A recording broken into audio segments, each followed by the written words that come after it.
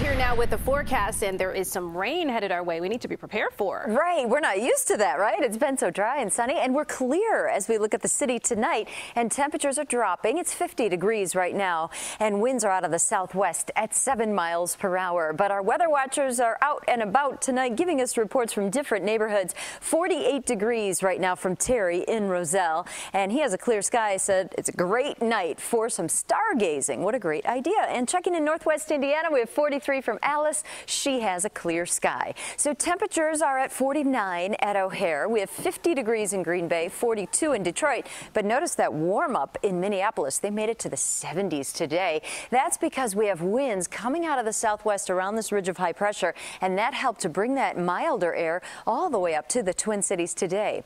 Well, the clear skies came from that ridge of high pressure, but now some high clouds from this disturbance in the nation's midsection will be sneaking in, and add to that the next cold front. That's what's moving through tomorrow at dinner time. So let's plan this out as we go through the night. We're clear. We're fine. But when you wake up tomorrow and get ready for work, you'll notice clouds are increasing, especially those high, thin clouds.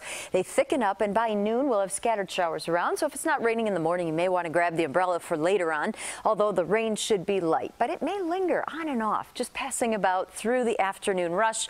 Then it clears out if you're going out tomorrow night. But then Saturday, a second system comes in. This is 8 in the morning. A couple of showers along the Wisconsin border, then scattered about, rain showers all over again, and that moves out, and then cooler air moves in for Sunday. Rain amounts for Friday and for Saturday are just minimal. Nothing to really get excited about as far as any heavy rain. It's just scattered light showers. So here's the weekend. Saturday we have scattered rain. Then on Sunday, high pressure pushes into the picture, and that's pulling down that cold air. But it will be nice and bright for us. So kickoff is at noon on Sunday, 43 degrees. Southwesterly winds will be light at about 5 to 10 miles per hour. So a couple of days with some scattered showers here, and then another dry trend coming our way, and we'll reach into the middle and maybe upper 50s early and next week, in the middle parts of next week. But in the meantime, Rob and Erica, just a few showers to dodge in the next 2 days, and then bright but chilly for the Bears. All right. Looks good. Thanks, Mary Kay.